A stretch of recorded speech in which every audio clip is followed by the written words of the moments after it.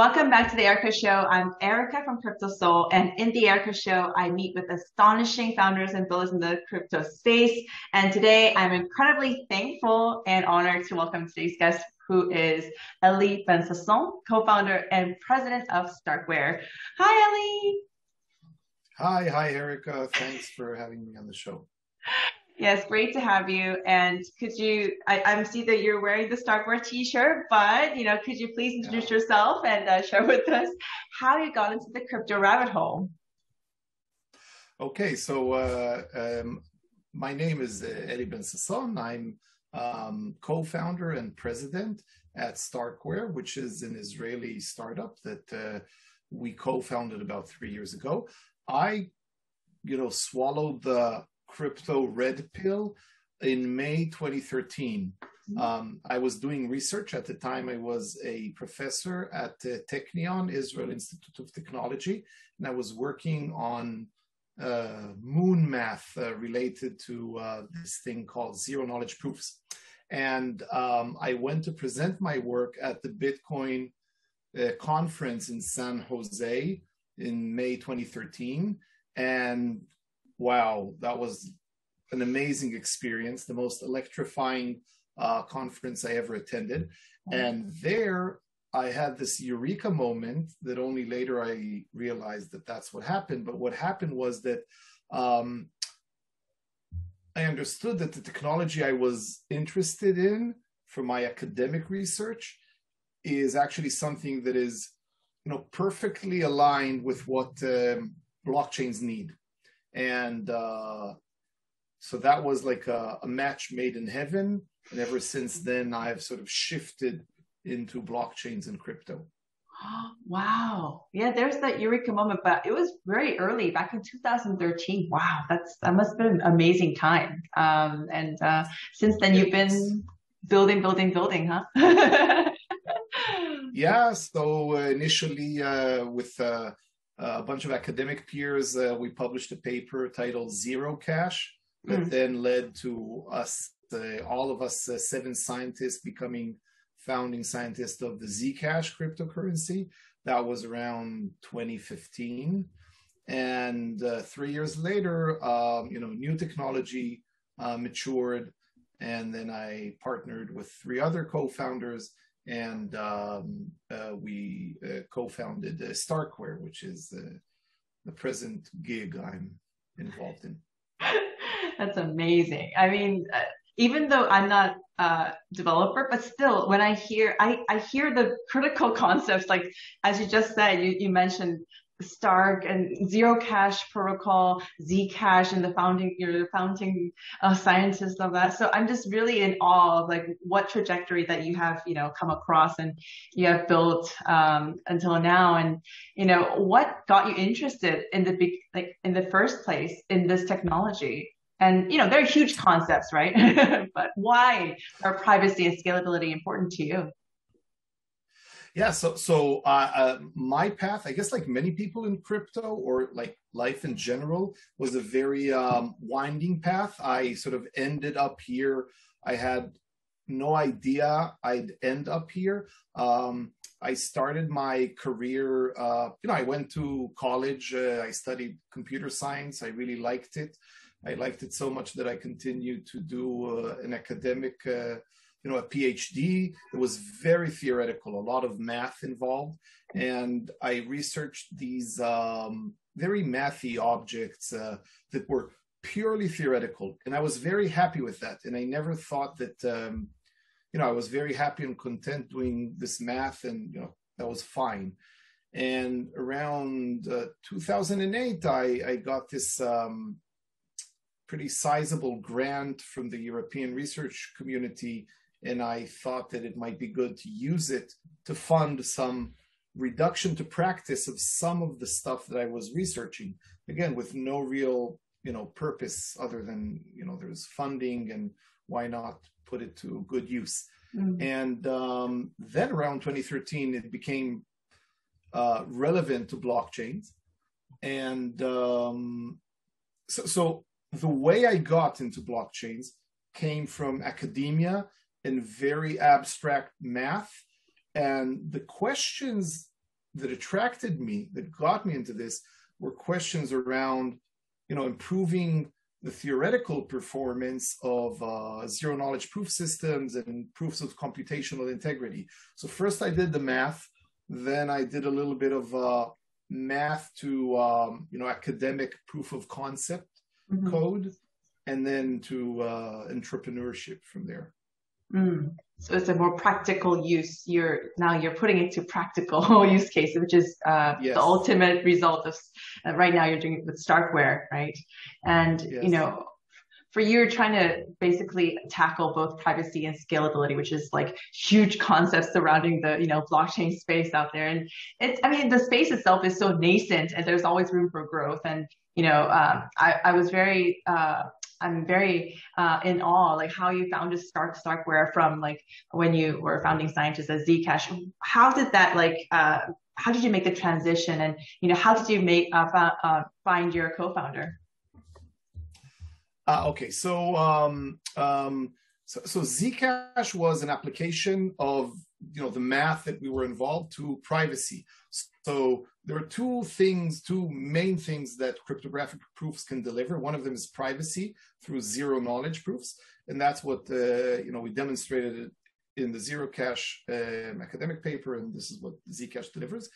And then the other aspect that personally I was always more attracted to it because I found it far more mysterious and hard to obtain is this notion of scalability, which means that basically you can prove that you executed a computation correctly, and the proof of this correctness can be exponentially smaller than the amount of time it took you to do the computation. And anyone can verify. So it's like a very short signature for a very long computation. And, this was, so at the time I was involved in Zcash, and, Zcash had and still has its hands full with delivering privacy to blockchains via a layer one, a coin that's called Zcash. And there wasn't really that much capacity to deal with other things, and also new technology.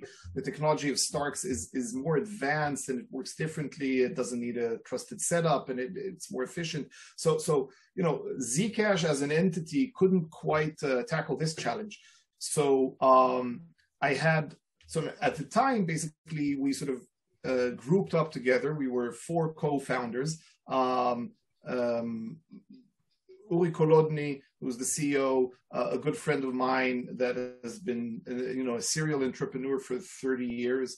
Dr. Michael Ryabtsev, who at the time was my PhD student and is a co-inventor of Starks, and Professor Alessandro Chiesa, who was also a founding scientist of Zcash and a professor of computer science at Berkeley. And he's also one of the pioneers of this sort of covering the theory and practice of cryptographic proofs, Starks and snarks and many other things in between. So the 4 of us sort of thought that it is better to start a new endeavor that focuses first only on scalability, which at the time wasn't viewed as a serious problem. This was end of 2017, but now, everyone's talking about scalability.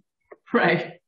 You foresaw the future. So this is great. What a story. I mean, I just I'm so impressed, like how I'm hearing all these like big names, and I've been doing some research on academia side of how blockchain in academia was created in that community, and so I just I'm so happy to hear these names.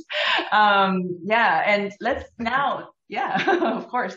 And one of the main slogans of StarkWare, when I saw the website, it was just like right there, is to bring scalability and privacy to a blockchain near you. And what does this mean? And I guess near you means it's very, it can be very accessible. But how can we achieve both at the same time? I mean, we're going to go into the concepts, but then can you just kind of generally explain how we can achieve both?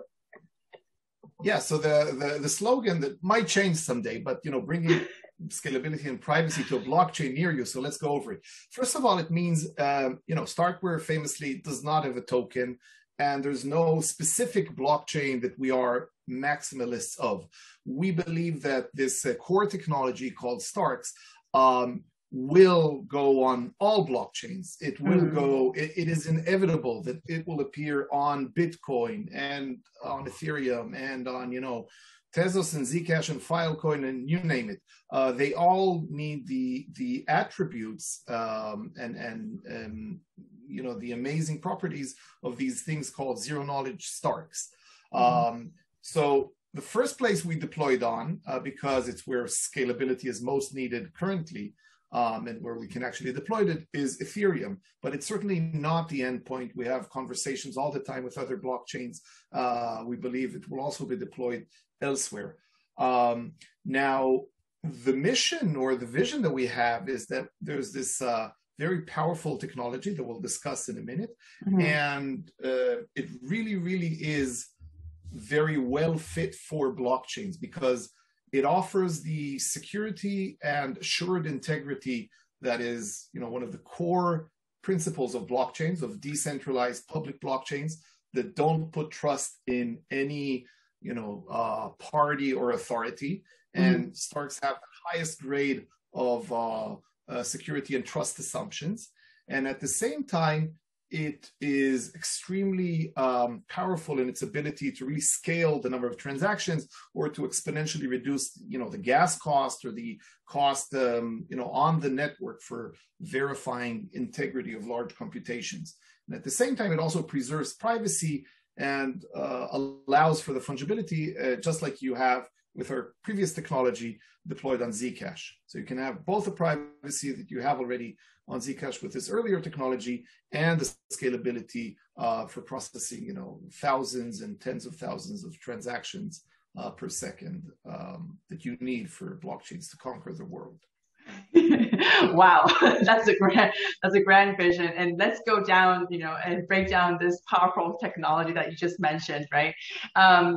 Let's break down the main concepts surrounding StarkWare technology and platform that you're building. A lot of people find it difficult to understand the concepts, and I know it's very difficult to explain in simple terms. But could you just explain ZK Starks to me as if I were a middle school student, and how would it be different from ZK Snarks? Could you explain that, please? Okay, so let's first start with what do we mean by ZK Starks. And first of all, I want to say that they are part of this big family of cryptographic proofs, sometimes referred to as interactive proofs, and there are many names. But so what do they afford you? So I think that the best starting point for someone who would be in middle school, if I try to explain this to my kids, would be to think of one of those sort of grocery receipts or restaurant receipts that you would receive in the pre-computer days, right? So the grocer or the restaurant, the waiter would sort of write on a piece of paper a bunch of, numbers for the different items that you consumed or bought. And then there would be some summation, and you are given this piece of paper. Now, this is a proof. It is produced in order for you to be able to, check and verify by naively recomputing the summation operation and checking that the total sum you're going to pay is the right sum. So what you have there in this receipt is a proof that the computation of summing up a bunch of numbers resulted in whatever, $20 that you have to pay. Okay, so this is a proof. It's an amazing form of proof, and it's been around for millennia, right? In archaeological, sites, you can find, very old forms of this way of computation and proving that something is correct. Now, what this proof gives you is integrity or computational integrity. It basically convinces you that a certain computation was done with integrity. It was done correctly. No one slipped in something that shouldn't have appeared. So what you get is some assurance of computational integrity. Now, what proofs really are about guaranteeing you computational integrity. So the difference between the grocery receipt and a ZK Stark, there are several main differences. Let's go over them. ZK is the zero knowledge aspect. So when you get your grocery receipt, you basically see all of the information needed in order to do the computation. A ZK proof can assure you of computational integrity. So it convinces you that the total sum is correct. But you can think of the individual items that went as being blinded out.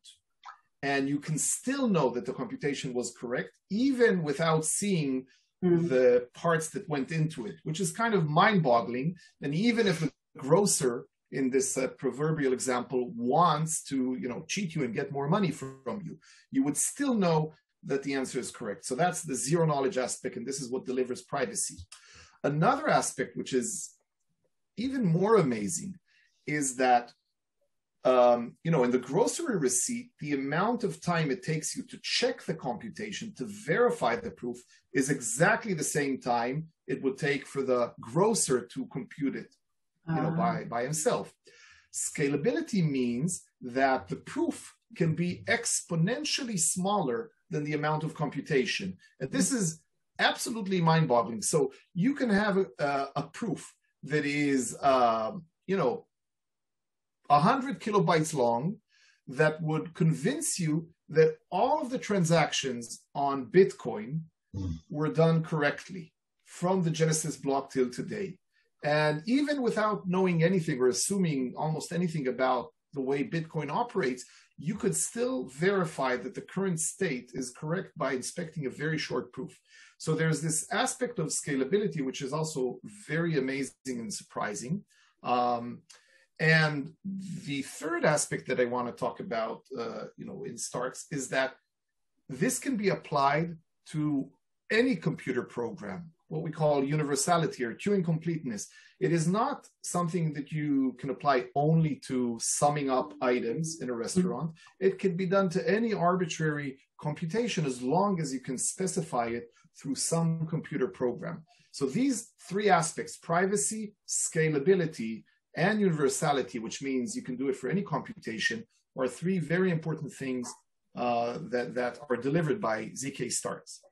Now, to your question about ZK Snarks, they are very similar. And of course, the name sort of hints at this similarity. With mathematical definitions, often it is a question of what aspects do you want to emphasize. So a Stark, the big difference between a Stark and a Snark is T versus N, right? The second letter. Yes. And there are other smaller things, but Starks demand that there be no trusted setup and no toxic waste and no keys needed in order to verify the correctness of a proof. And this is very important for scalability and for trusting, if you want someday a central government to generate a proof that it is behaving with integrity, it's very important that there are no keys that you have to trust the government with generating. In a Snark, you can have this trusted setup or toxic waste. And indeed, for instance, in Zcash, unfortunately, we did have to have this, these keys, and there's a lot of research going on in Snark world on removing that key. But this is already something that we achieved with Starks. The N in a Snark demands that the proof be what we call non-interactive, so it's sort of a one-shot proof, and Starks allow more interaction, which is, again, another benefit. You can use actually the blockchain to get some randomness. You get better security and, smaller proofs. So anyways, that's basically the difference, but they can deliver privacy and some notion of scalability and work for general computation. Wow. Thank you so much for summarizing that. I mean, there are other concepts like ZK rollups and, optimistic rollups. And can you also define those two as well? And ZK rollups mainly, but what problem is it trying to solve? And, how are those two different? Yeah, so that's a terrific question that's very much, debated today. So first of all, here's a sort of something a bit baffling and, somewhat of a paradox. Bitcoin was rolled out in 2008. Ethereum was rolled out, I think, in 2015 or so. So these are very young technologies, and yet the amount of transactions they can process is extremely small, right? around 10 transactions per second, whereas Visa processes, thousands of transactions per second, and that's based on technology from the 1970s or 60s. And, Alipay and WeChat Pay, they process hundreds of thousands of transactions per second. So now you can ask yourself, why is it that blockchains are so slow, even though the technology is so young and should have been much faster? Right. And the answer to that is this beautiful principle that is very democratic and very, very inspiring, that I call inclusive accountability, which means you want anyone with a laptop to be able to connect to the network and participate in verifying the integrity of all of the system. Mm-hmm. So you want to put a very strong limit on the amount of computation going on in the network so that everyone can verify that everything is correct. And you don't need to rely on accountants or central bankers or someone who could shut the system down. Okay, so if you want inclusive accountability, if you want to allow everyone to track everything that's going on, you're going to have to suffer in terms of scalability. Mm-hmm. So now we have this big problem. Everyone wants to, mint their NFTs and play games on blockchains and transact, but they have very little space, and they have very little space and bandwidth because you want to preserve this beautiful property of inclusive accountability. So now we have this big scaling problem. So what can you do? Okay, well, one thing you could do is go back to the old system that says, let's just trust someone. Could be a banker, could be Binance, could be someone else. We say, we trust them. We're gonna put all our funds there, and basically we're gonna transact off chain. Mm-hmm. So that's one way to do it, and it's certainly, as long as the trust assumptions hold, it certainly is very efficient. But many people say, wait a second, the whole reason we moved from the conventional world to blockchains is in order to operate under inclusive accountability and not have this ability for anyone to censor us, right? So we don't want to place our funds with, CZ or with anyone, even though we have tremendous respect for them, okay? We want the blockchain. Okay, so now what can you do? So rollups basically say, wait a second, let us use the blockchains only for recording the raw data that is needed in order to reconstruct what happened, but then do all of the computation and storage off-chain. And this will somewhat help alleviating the, this bottleneck that we currently have. It doesn't go all the way. There are mechanisms like sharding that Ethereum 2.0 is going to give. And StarkWare has its own solution right now that we call Validium, that basically even takes the data off chain and, gets even bigger scalability. But anyways, let's focus on rollups. So in rollups, people say, let us put only the raw data and as little of it as we can in order for everyone to be able to track the state of the system, but then do a lot of the stuff off chain. So that's the concept of a rollup. And then there are two different competing ways that you can do a rollup. One is optimistic rollup, which is based on fraud proofs, which means the main chain with its inclusive accountability doesn't really know what's going on this L2, on this layer 2. It doesn't know. Mm-hmm. And in a fraud-proof-based system, we allow anyone to update the system to any state they want. Optimistically, that's why it's called optimistic rollups. But then, someone might move the state of a system to a state where, all of the funds are in my account and, even though no one paid me them. So in order to prevent this, and actually I could do this. So, when optimistic rollups go out there, if there's funds locked on there, I could submit to the main chain an update that basically takes all of those funds and puts them in my account. I could submit it. It will be accepted, at least temporarily, as the new state of the system. That's, of course, bad. So in optimistic rollups, there's this window of reconciliation, and anyone can sort of raise a flag, say, wait a second, there's a problem here. Someone is trying to steal the funds, and then there's a period, a time window that roughly is 1 week, but no one actually properly analyzed it, during which you can have this dispute resolution. Mm-hmm. That's how optimistic rollups work, and this entails a very long time till you can pull your funds out, because who knows if the state you're pulling out from is legitimate. ZK rollups use the power of ZK proofs, in our case, it's ZK Starks, in a way that, I mean, with proofs, you can't move the system to any invalid state and generate a proof for it. So you can only move your state to a new state that is valid. So with ZK rollups, what you do is the state can be changed on the main layer, L1 on Ethereum, only if it is appended with a proof that shows, a Stark proof that shows that's correct. So in a Stark-based ZK rollup, what will happen is every time there's a state transition, you need to offer a proof for it. But once the proof is verified, immediately in blockchain time, you can know that this is a valid state, and then people can, you know, go in and out from it, and it's much faster. Mm-hmm. So that's the difference between ZK rollups and optimistic rollups. Oh, wow. Thanks for, I mean, I could understand it, definitely. It's so much clearer now. And, you know, how does, I mean, what does StarkWare like really concentrate on building? And, you know, we're going to introduce like a lot of the, you know, amazing things that you have built so far, but like, how do these interplay with each other? And yeah, just, can you just kind of explain, like go through like what technology is put to use, like where and how, and kind of that flow, maybe could you explain that?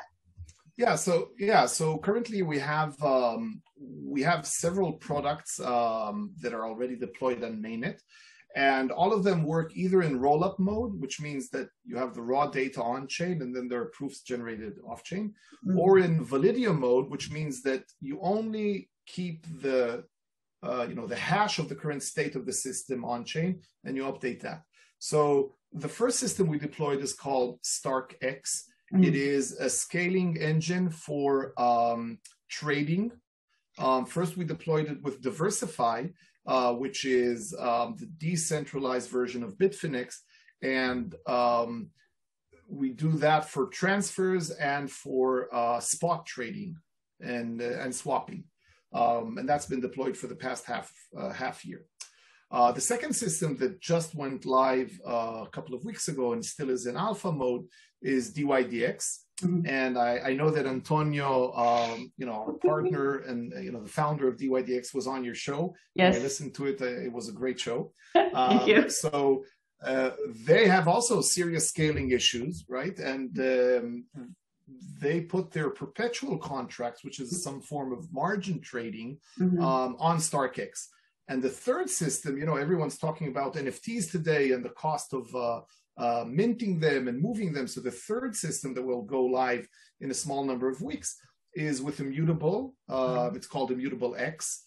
Immutable is the company from Australia that is behind the Gods Unchained, mm-hmm. A popular game. Yes. And this system will deal with trading and minting of non-fungible tokens, of NFTs. So currently, those are three systems under the StarkEx offering. And the way the system works is that we have off-chain this big state that has all the accounts and, trades and whatnot. And once in a while, we generate this Stark proof of an update to the state of the system. And we post the proof and the update to the state of the system onto L1. On L1, there's a verifier. The verifier inspects the proof. If the proof is okay, then the verifier knows that the state can be updated safely. Mm-hmm. And then what happens is that you reduce a lot of gas cost because transactions aren't processed on layer one, and the users don't have to pay gas costs for their transactions. There's only this one proof that is very, very small, and it sort of covers thousands of transactions or, hundreds of thousands of mintings of NFTs. And that's how we reach scalability. Oh, so with DYDX, Diversify, and Immutable X, so you're all helping them with StarkEx. And, since they're using the same solution, can we assume that they're, they're kind of having the same mechanism? Well, not same, but similar mechanism in general. Like, can we assume that, or is it totally different?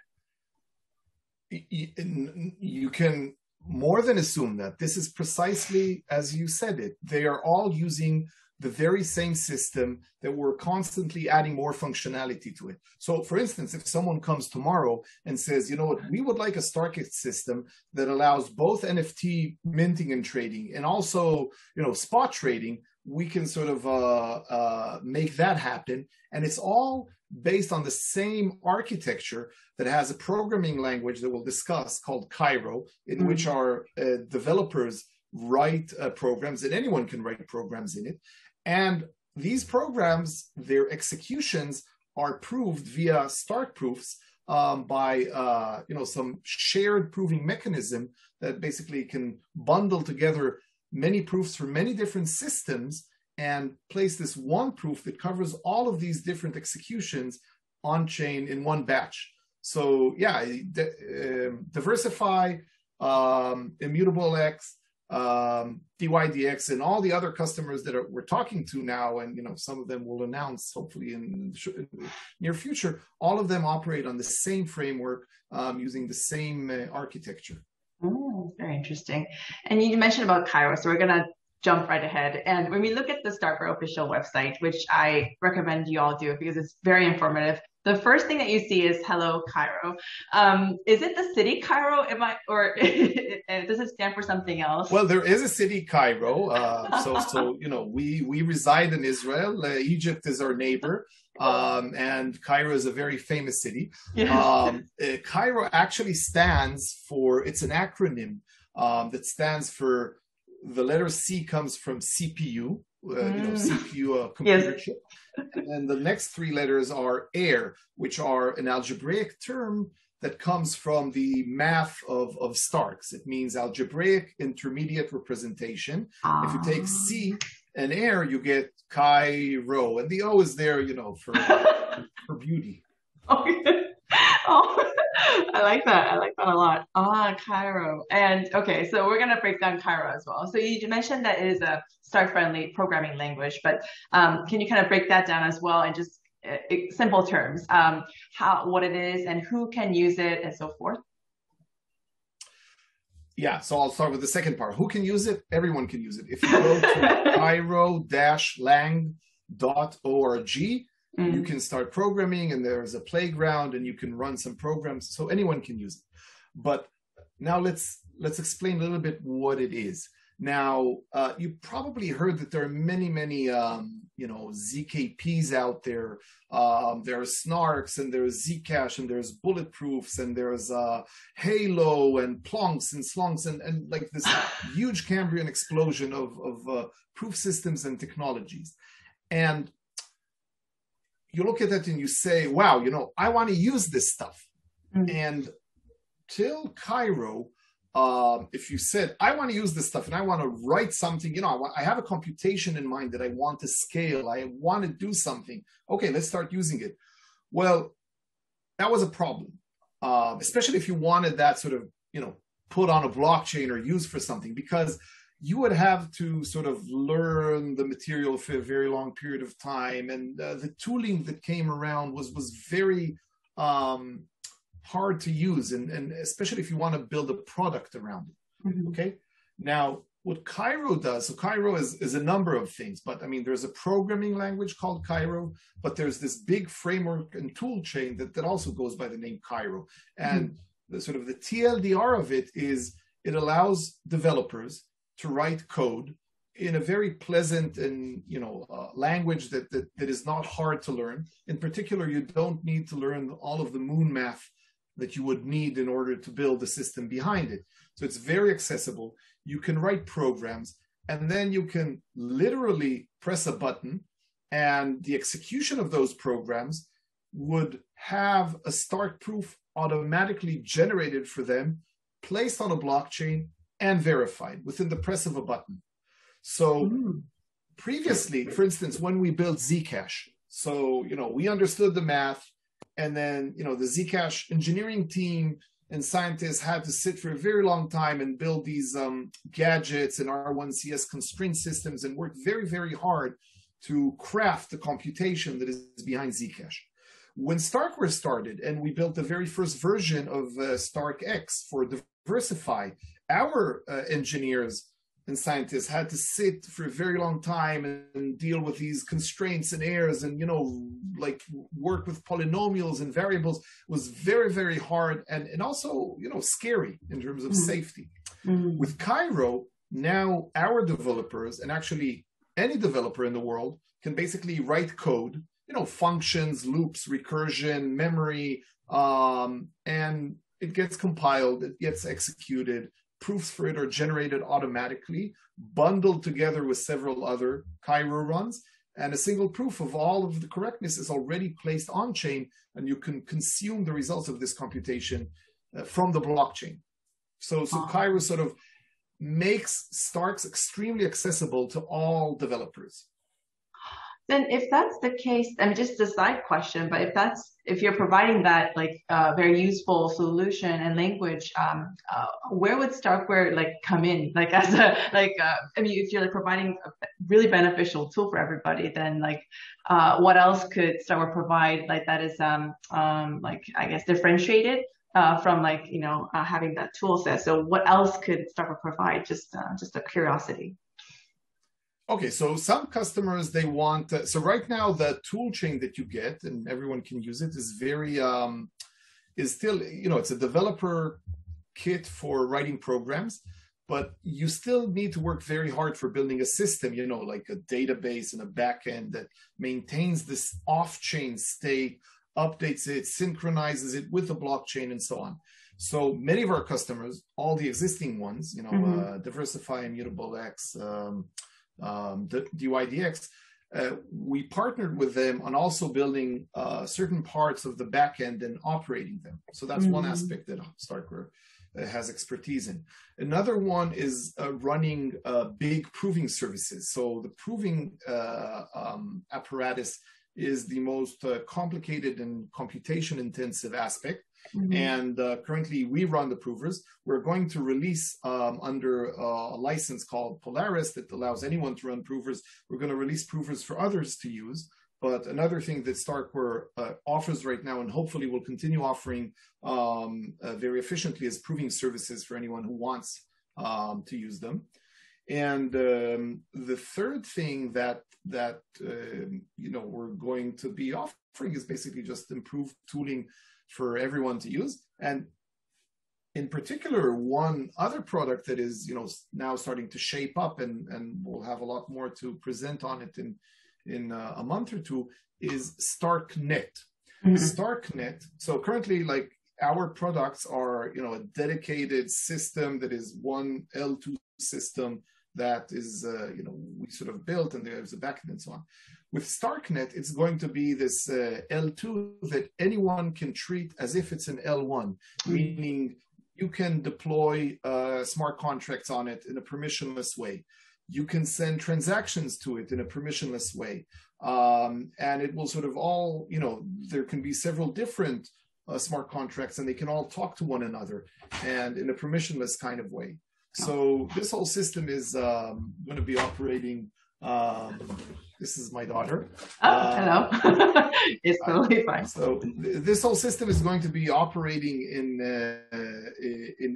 a sort of decentralized way that everyone can deploy on. And that's another thing that we'll be offering later on, this year, actually towards the summer. Oh, wow. So, I mean, you mentioned StarkNet, and I believe it can be compared to what Ethereum can do, but it does have other updated and revised functions. And so thank you for explaining that and what it can enable.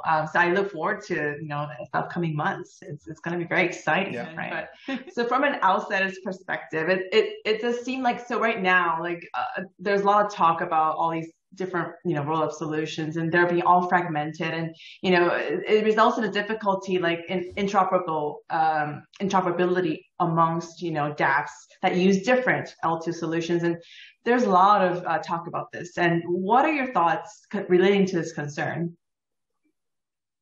Yeah, that's a terrific question, and at StarkWare, many of our teammates have put amazing work into thinking about this problem.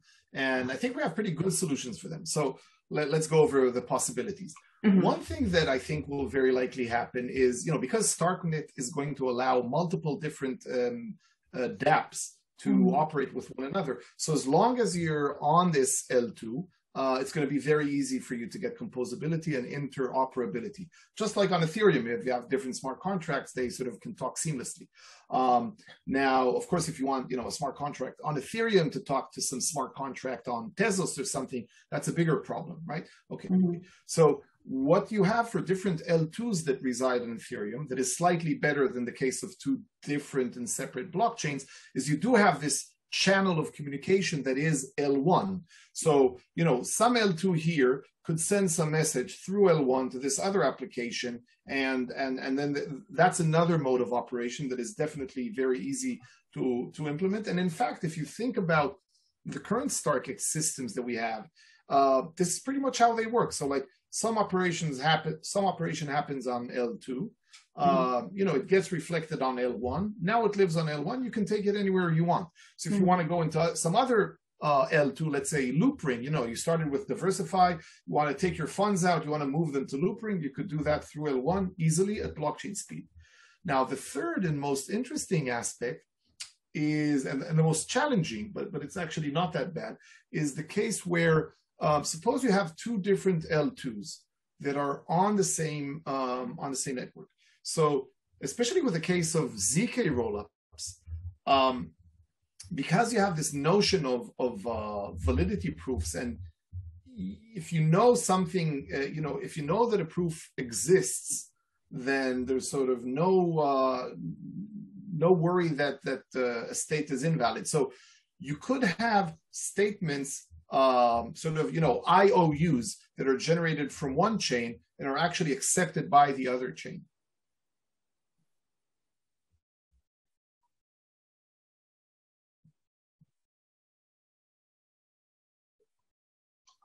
Hello?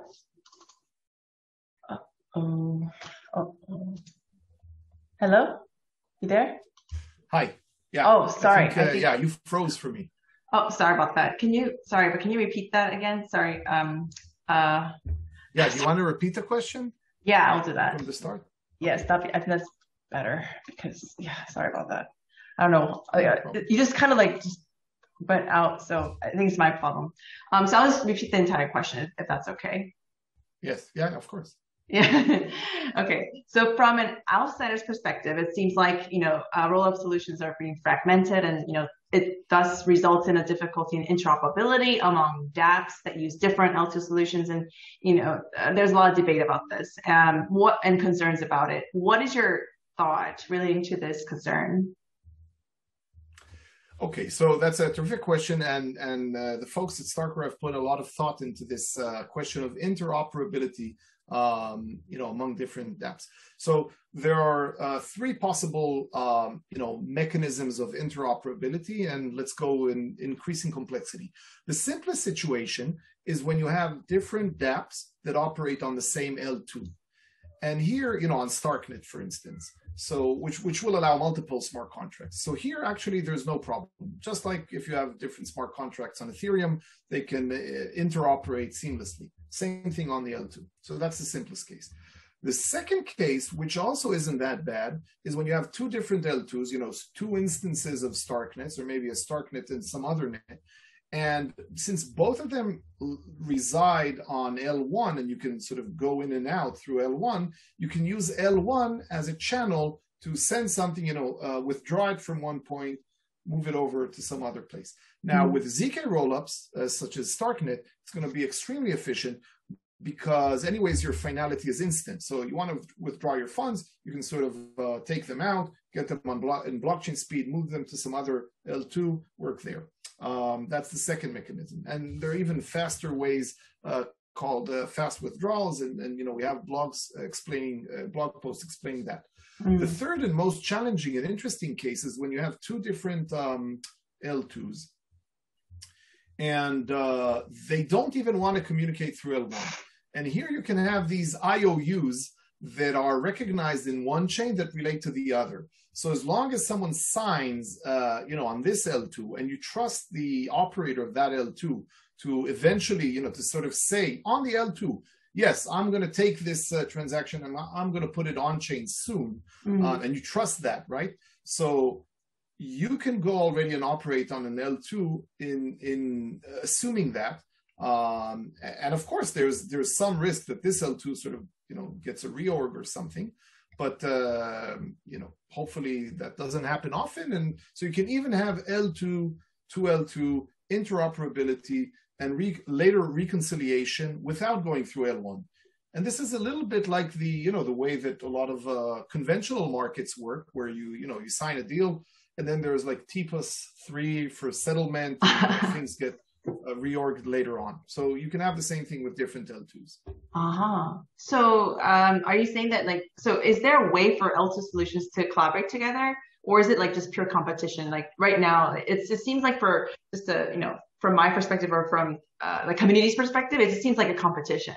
But do you think that they can all collaborate together? Yeah, I don't view it as a competition at all. What I view it is that we're just in the early days, so each team is hunkering down on getting something out, right? Yes. So we are, I'm constantly saying that, we'd love to have L2 to L2 interoperability with any meaningful L2. Currently, there aren't that many. I know that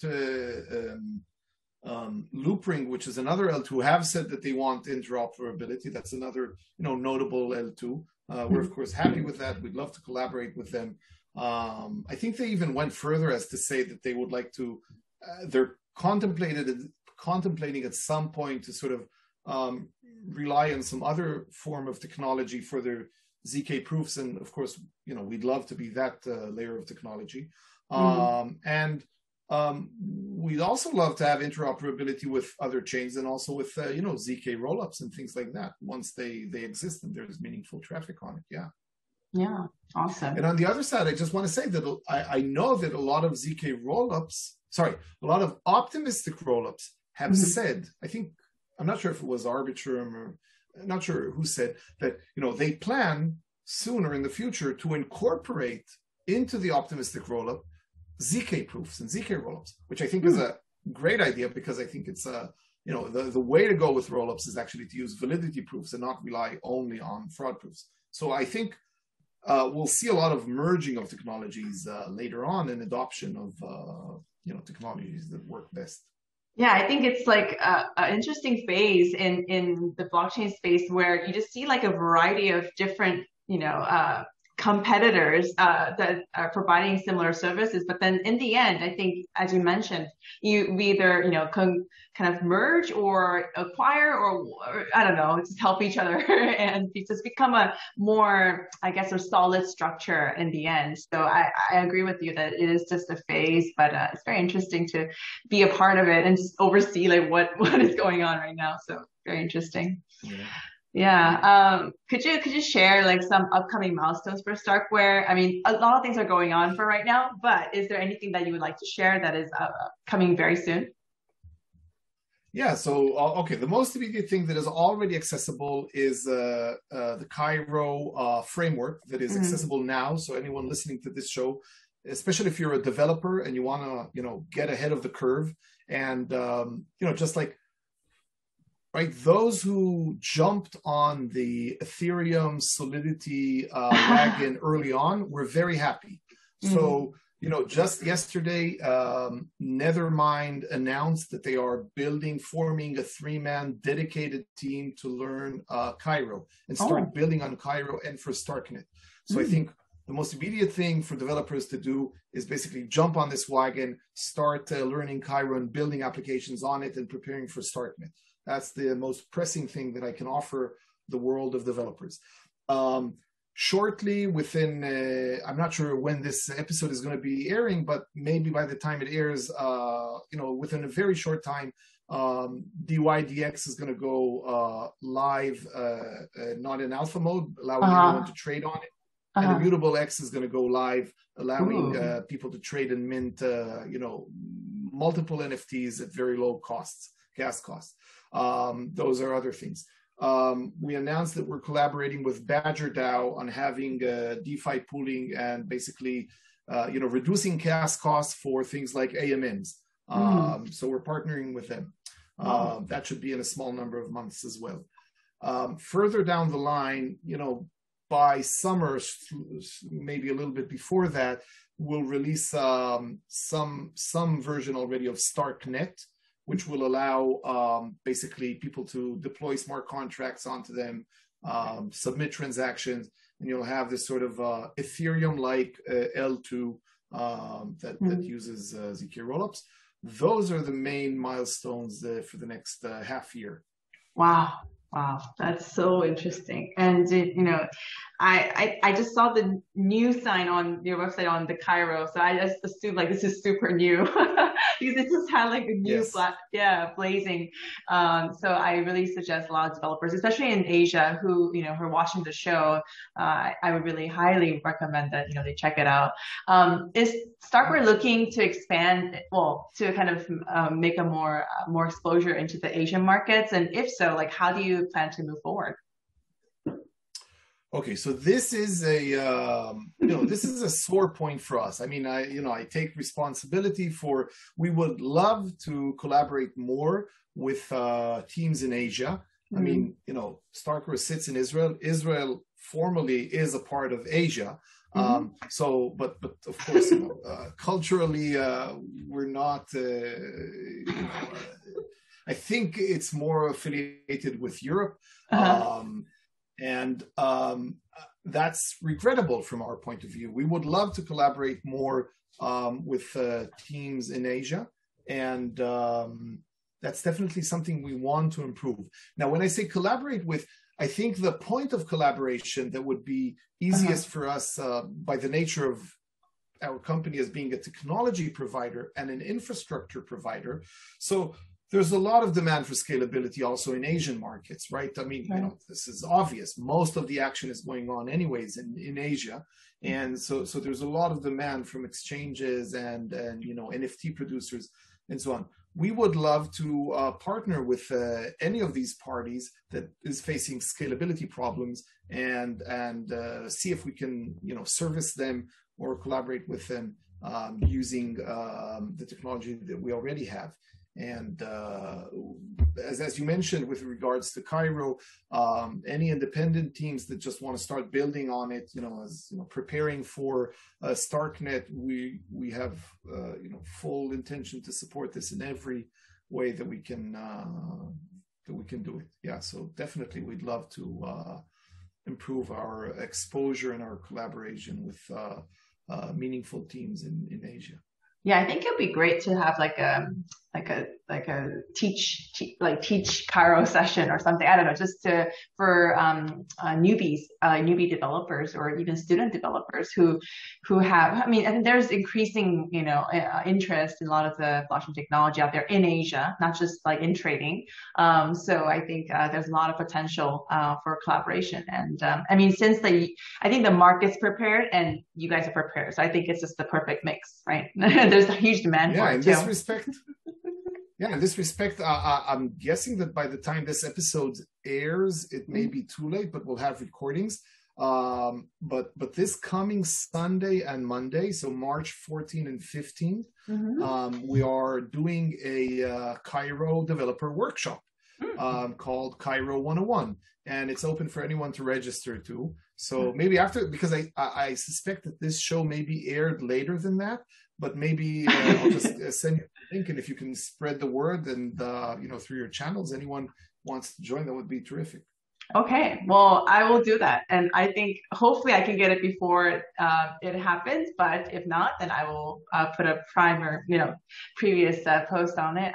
And yeah, I mean, I think it's a good beginning, and I think a lot of Asian developers should be involved. And yeah, I'll try my best to, you know, share the word. Yeah, sounds amazing. Thank you.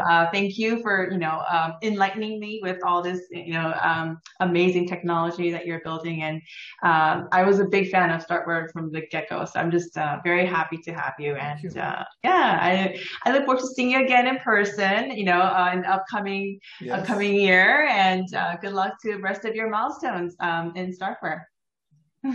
Thank you very much, Erica. Thanks for having me on this show. Thanks for, you know, advancing and pioneering the adoption of blockchains and South Korea, now in Vietnam. And yeah, I really hope to be, for this whole COVID situation to sort of disappear and be able to travel again. And definitely we want, as we said, our also physical presence to be in one of your events. Yeah, I will definitely invite you and your team over. So stay tuned for that. Perfect. All right. Thank you so much. Okay. Have a great day.